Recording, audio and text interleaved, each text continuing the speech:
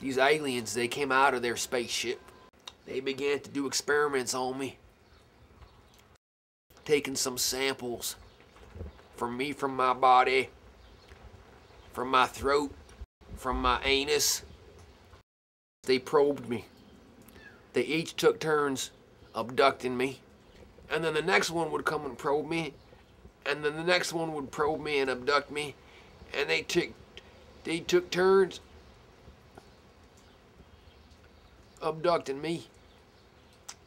We decided to go for a walk. I wanted him to show me where it happened. I can't sleep at nights. I'm an insomniac. I dream about them constantly. I still have scars. I have profuse rectal bleeding that has not stopped since.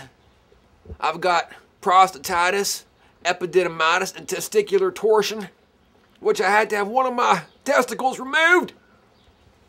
All I want to do is just talk to them. Let them know how I feel about them. Let them know that I care about them, and I know they didn't mean to harm me.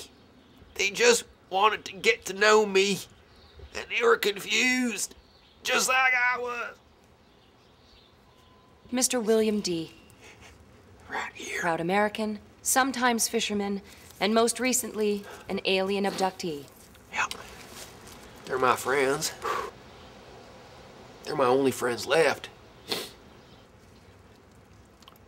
I'll miss them.